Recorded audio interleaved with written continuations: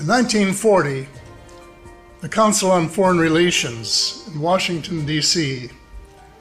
decided that that Hitler was going to lose the war and that they should start preparing for the next empire, an American empire. And it was to comprise all of the area that Hitler had coveted, including the United Kingdom, all of North America, New Zealand, Australia, and much of the Southeast Pacific Rim. And they've been working at it ever since. They have linked forces with other organizations since, including the Bilderbergers, the post-war organization in Europe, which is the most secretive and one of the most powerful, if not the most powerful organization in the world today. And then the third, the Trilateral Commission, which was formed after Japan began its ascendancy.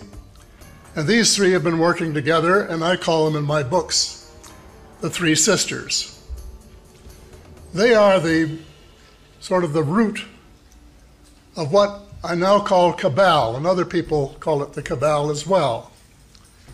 The cabal comprises the banking cartel, the oil cartel, the big transnational corporations, the intelligence agencies, many of them, but including the CIA, the FBI, the NSA, and a couple of foreign ones, the MI6 from the UK and the Mossad from Israel, and a huge slice of the American military. And they are the cabal, and they have been running the United States for the last half century, to the point where presidents have been little more than talking heads, and the Congress hasn't had a clue as to what was going on.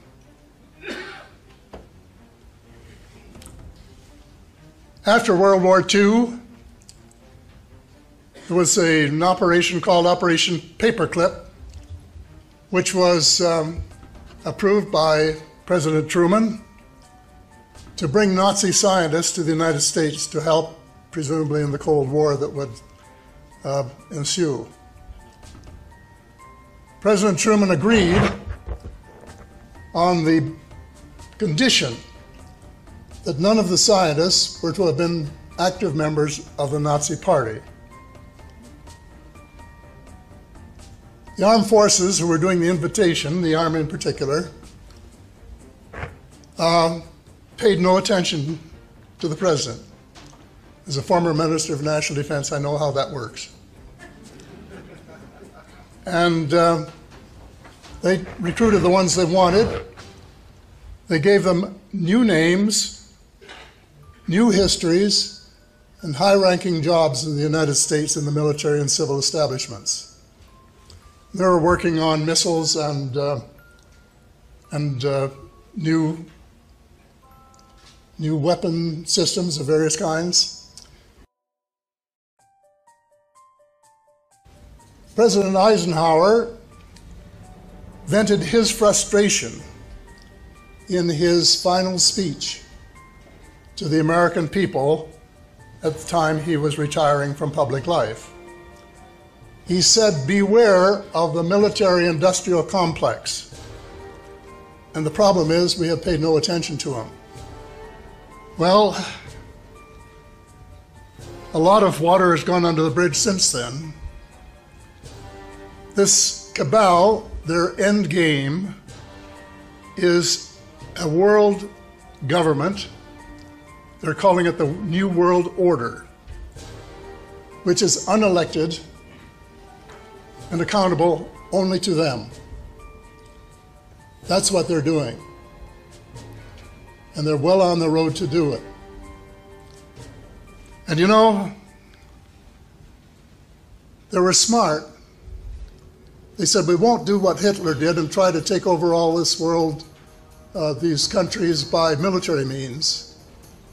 We will do it by using our brains and using the monetary system to crush the various countries to the point where the people will be glad to accept a military government. And we will use trade agreements, which are not really trade agreements, but which are in effect transfers of power from the people, the elected people, to the banking cartel and the transnational corporations. And they put a thing in the trade agreements which is called the dispute settlement mechanism. And it actually works this way, that if any government, like a provincial government in Canada or a state government in the United States, does something that affects the profits or potential profits of a foreign company, they can sue the government of Canada for lost profits or even lost potential profits, can you believe? They have more rights in Canada than Canadian citizens, and of course it works the same way with the United States. It's wrong in principle. Two final is because of too many of us knew what they were doing, they might not be able to get away with it. And the reason that you don't read about it is that if you get a copy of Daniel Estulon's most recent book, he was the writer of The True Story of the Bilderberger. There are several pages, chapter and verse, that show that every major news outlet in the English-speaking world is controlled by a Bilderberger. Well, the issue that is most urgent at the moment is changing the world monetary system, the banking system. And this is a long story, and I know you don't want to spend a lot of time on it, but it is critically important. The banking system that we have is, to put it bluntly, legalized fraud, to put it in bold terms. And we have to change it for the benefit of all. There are many things in my book that you will know from having read it, where I talk about the world being run by a very small group of elite people who are immensely wealthy and who want to stay that way. They want to have the stranglehold on the resources and the wealth of the world. And so they have introduced globalization, which really hasn't benefited anybody except them in a tangible way. And they want to keep a banking system which has brought more than 25 recessions and depressions in the United States in the last 120 years. And now, after one of the most serious meltdowns, well, the most serious meltdown since the Great Depression, they're pretending that they're fixing the system when they're not.